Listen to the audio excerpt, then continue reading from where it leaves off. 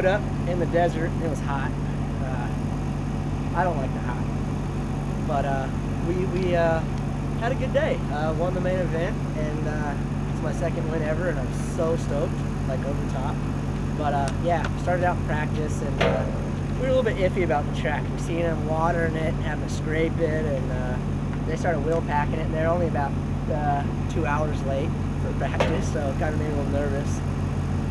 But as soon as we jumped on the bike, we made some changes for practice from Santa Rosa to here, and it felt good. I mean, I was the last one out in my practice, and I was going forward for once. This season's been a little bit tough.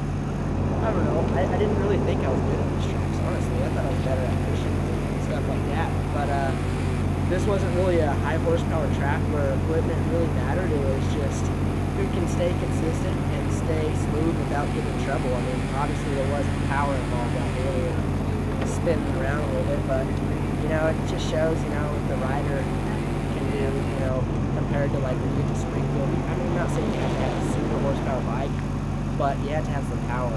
And not that I was on a slow bike today, but it evened out the playing field. So I think it kind of, even if you're on something a little bit slower or a little bit down, you can ride the thing to its limit and find your line and miss the holes and just ride the heck out of it.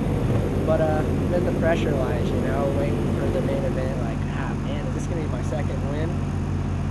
So we made some more adjustments, and I'm watching the semis, I'm watching Henry go up high and a few other people doing different lines. I'm like, oh man, this is going to be nervous. If I have to change my line, I don't know any other line right now, I'm going down low.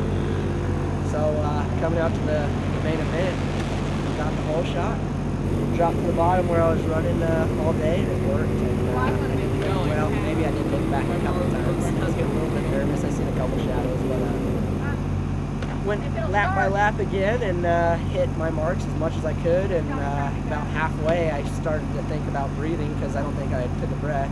Then I started blinking.